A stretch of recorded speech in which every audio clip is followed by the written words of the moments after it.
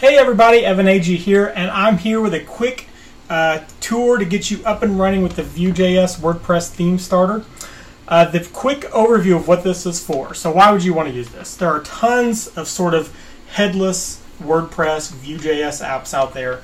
This one's a little different. The whole point of this one is you want to have a single page application that's built on WordPress, but it has to be an actual theme because you don't want to have a separate server or a totally separate site set up to ingest that WordPress API. You just want it to be in one place and a single server. So that's exactly what this is for. So the idea is that you have the bare minimum WordPress theme, and then we have a Vue app that injects itself into that index.php.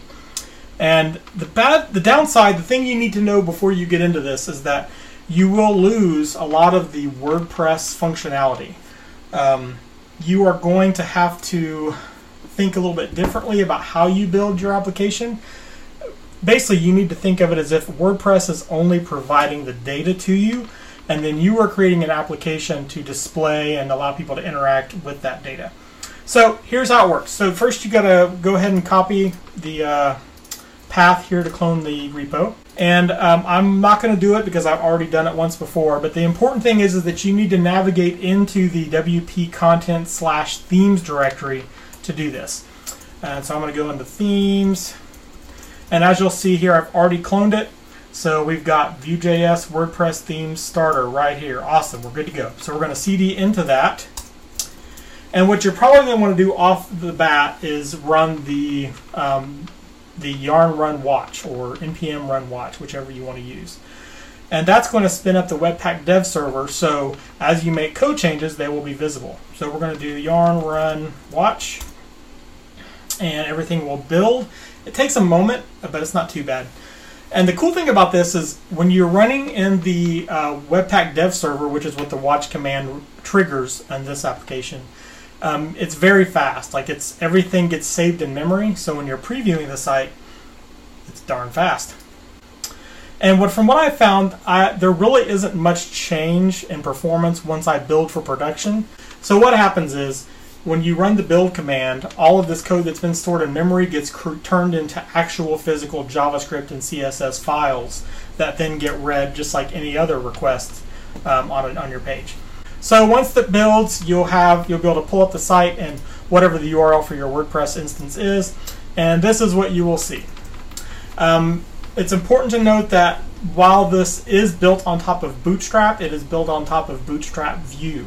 And the reason for that is if you use normal Bootstrap, you're going to have to bundle jQuery into your project, which it's already included there in case you need it in this case. But it kind of feels dirty. I felt kind of dirty trying to use Bootstrap's normal sprockets for like modals and drop downs and all that stuff, whenever the whole point of Vue is that you let state drive those things. And Bootstrap Vue has been written, it's basically a clone of Bootstrap with all of the jQuery JavaScript bits replaced with Vue directives. And so it works the same. You've got your drop downs and all this stuff, and all the same classes work. The important thing to note is that while you can use the Bootstrap markup as it is on the Bootstrap website, it's better if you go over to the Bootstrap Vue website, which is here, and take a look at their documentation, because they've actually created Vue components for all of the normal Bootstrap stuff. So for a quick example, if you're going to create a container and a row and some columns, this is what you want to do.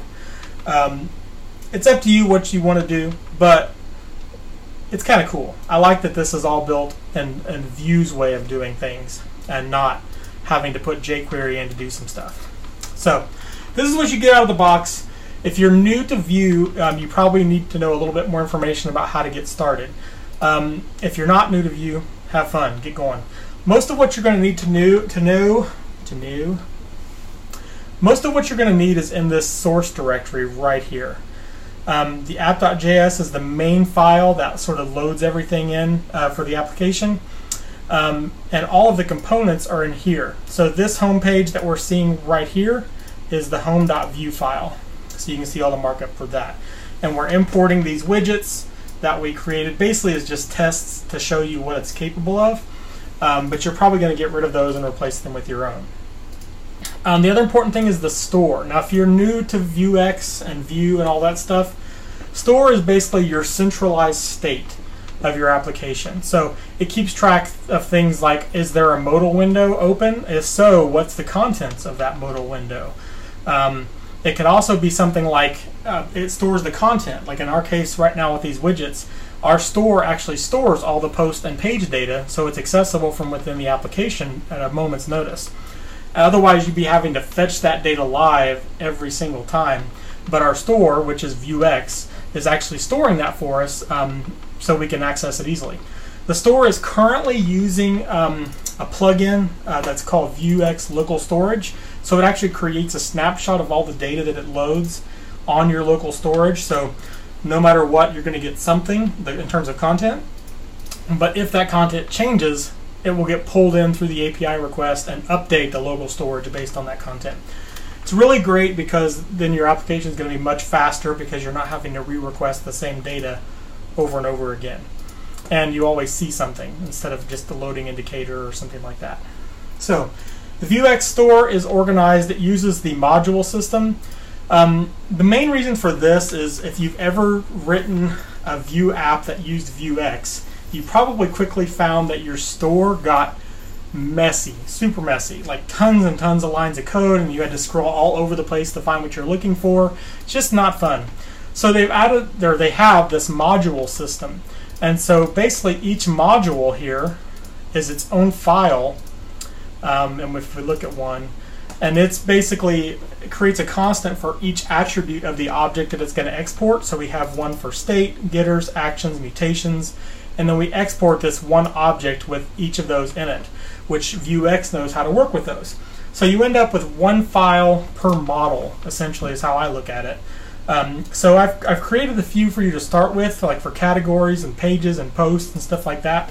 But you may need to create new ones based on your application. If you have custom post types, you'll probably have one module for each post type because you're going to be pulling in that data and storing it.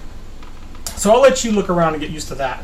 The important thing to know is if you start creating your own models and things like that, you're probably going to be adding new mutation types. And the place you want to go to add those is to the mutation types file. We just map them all back to this mutation types file, and it exports the names of all of our mutations. Plus, the cool thing is that you have one place to look and see at all the places where you're changing the state of your application. So that's pretty cool. So read the documentation on Vuex. I highly recommend it, and it'll make a lot more sense to you. The other thing that you're going to want to look at is the router. And there's nothing real special here other than one small thing I'll point out. So I had a case where I was building a project where I wanted to have a page in my app that was mostly generated through Vue, but I needed to be able to pull in content from a specific page ID from WordPress. And so I created this way of doing that. And I would pass that data as a prop to the component, and then the component itself could do the API request to get the data based on that ID. And so that's here for that, just as an example of how you might pass data through the router into the Vue component so you could load data. So that's the Vue router setup. Oh, let's see here. This Bootstrap file, it is not Twitter Bootstrap. This is a bootstrapper that gives you a place to store any sort of, not global variables, but variables you have access to through the window object. And so currently I'm saving like Lodash and jQuery and Axios, so those can be accessed without having to re-import them all over the app. So just be aware of that. So that's it. I do want to cover real quickly the Webpack config. So it uses Laravel Mix, which is basically just a wrapper for Webpack, and it makes it a little less daunting than if you've ever tried to set up Webpack. It's a monster. So this makes it a little simpler. The thing I wanted to point out, you can of course look at the documentation for Laravel Mix, but this is where we're specifying which of the third-party or vendor packages should be extracted from our application bundle and separated out into a vendor bundle. And the great thing about this is, let's say you're using 20 different vendor libraries for your application. If you make one change to your app and all of those vendor libraries are bundled into yours, all of a sudden now when you roll out your update and people visit your application again, they're having to re-download and recache this giant package. Whereas most of these other libraries aren't going to change that much probably the next time you roll out an update. So that vendor.js file stays cached and it doesn't have to reload it again, but your app bundle does get reloaded and rebundled, or reloaded and cached. So just be aware of that. There are a lot of options. There's some cool things you can do. So have fun. If you have any questions or issues as you're using the project, let me know. Create an issue, create a pull request. I would love to sort of, collaborate on this with people if you have some input. I'm not an expert at any of this stuff. This Vue is something that I just started working on in the last few months, and I just fell in love with it. And WordPress I've been doing for years, 10, 15 years. And so it was like immediately what I thought of was, these two have got to come together. This is going to be amazing. So let me know if you have any questions. Yeah, have fun. Happy building.